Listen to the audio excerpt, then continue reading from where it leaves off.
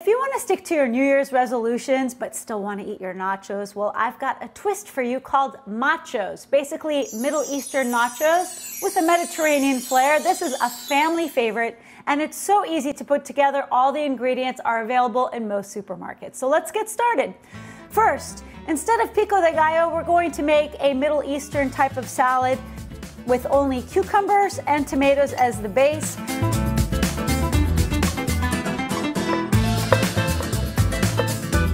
So I really like Persian cucumbers for this and Roma tomatoes. The reason why I like Roma tomatoes is they don't have as much juice as heirloom tomatoes, so you don't want a watery salad. The less water, the better, and fewer seeds as well.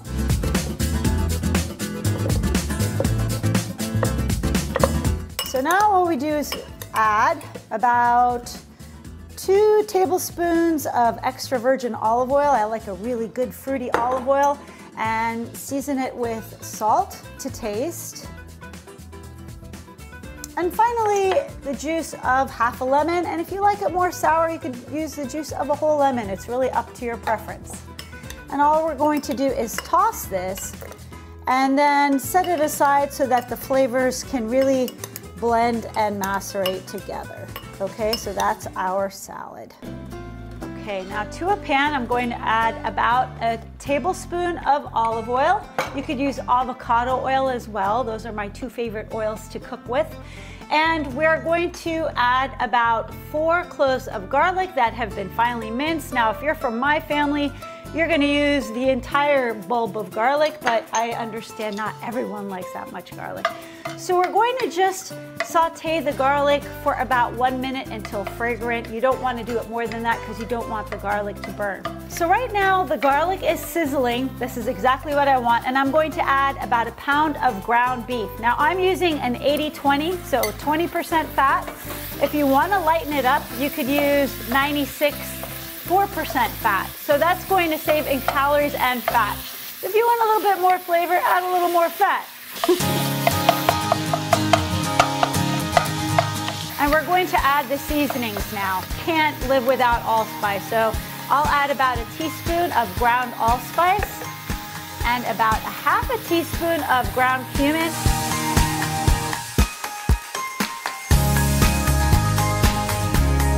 You also want 1 small onion finely chopped.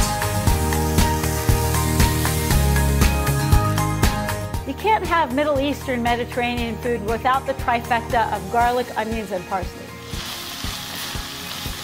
Now, instead of tortilla chips, we are going to use pita chips as our base for the MACHOS. Now, this dish actually will make a great crowd pleaser for Super Bowl if you're going to be entertaining. Or as my kids like to do, they like to eat this for dinner, their own personalized MACHOS. And I'm going to show you how easy it is to assemble. Since we have our meat ready, we're going to coat the pita chips with the meat like this. Just kind of sprinkle it all around.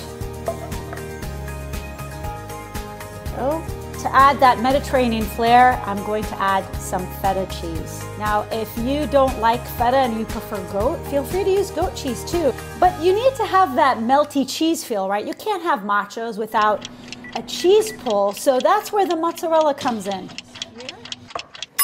Okay, so this actually only took 5 minutes in my oven, so I highly recommend you watch your MACHOS to make sure you take a look at when the cheese is all melted, take it right out, and now we're going to the toppings.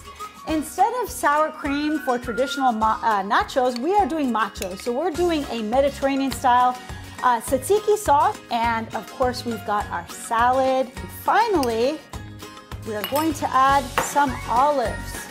And that's it. We've got our MACHOS ready for game day.